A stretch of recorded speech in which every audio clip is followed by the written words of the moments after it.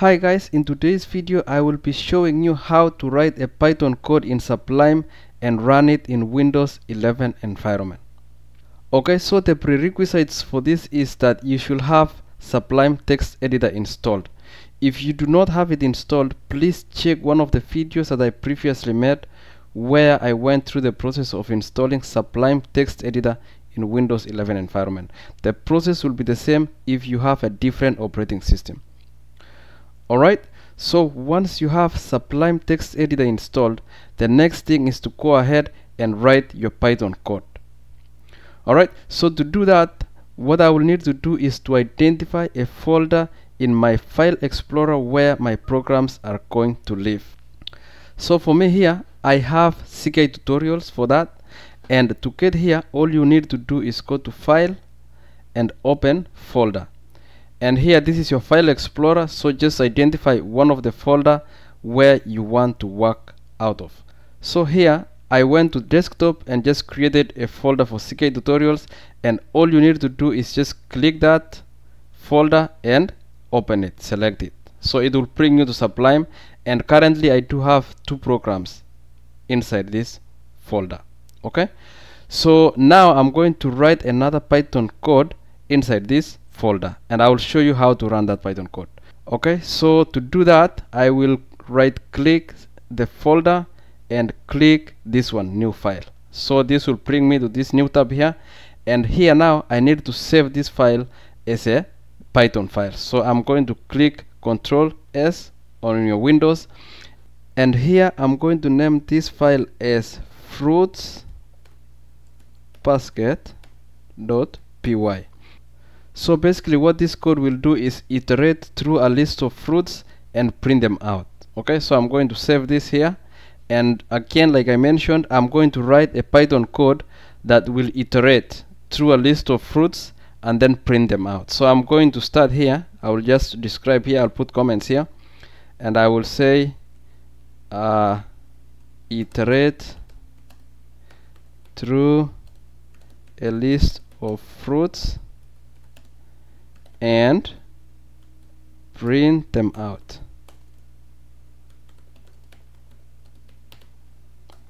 Okay, so to do that, the first thing that I will need to do is to put together the list of the fruits. So I'm going to say fruits, and here I will just put a list of fruits. So I will say orange, and then the other one will be mango,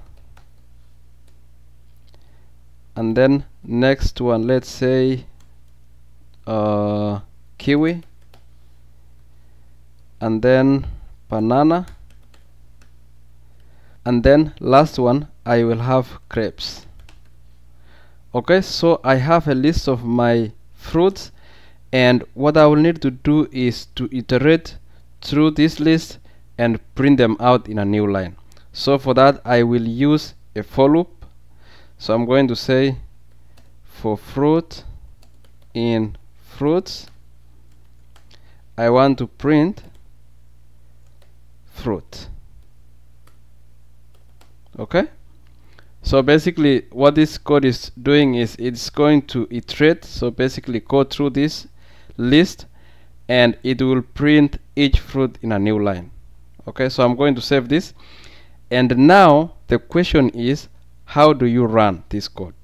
If you see here, there is no run button. If you highlight it and right click it, nothing. Okay, so how do you write this code? So I'm going to show you 2 ways, and the first one that I'm going to show you is to run it inside Sublime Text Editor itself.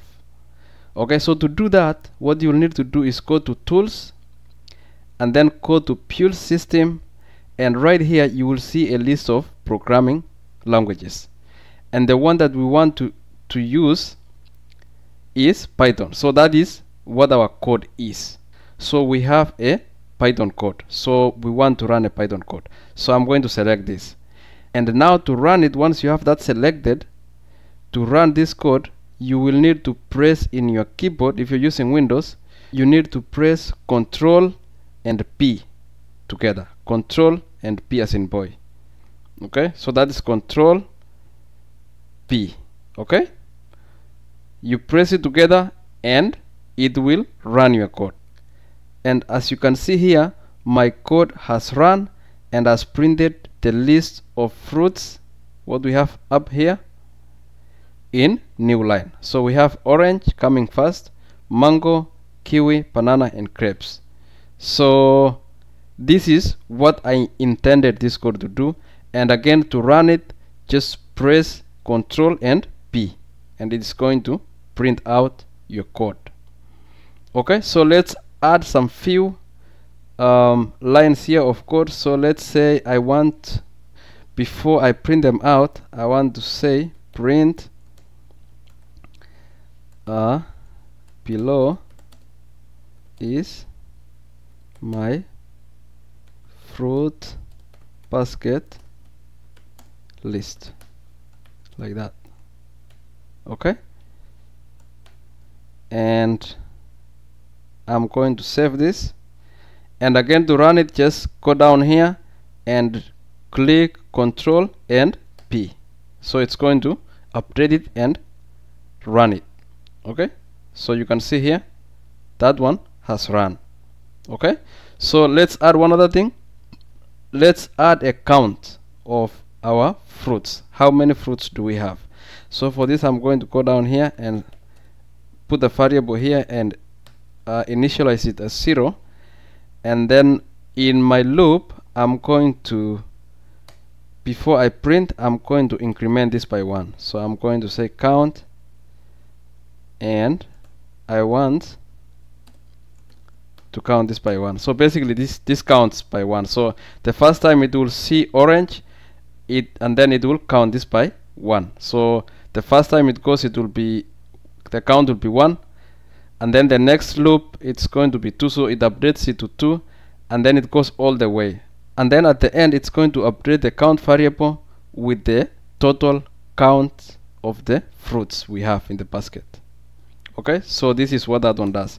And then down here, all I have to do is I need to print this one out. So I will print here, we have a total of, and I will use F string for this, and I will say a total of count fruits in our basket.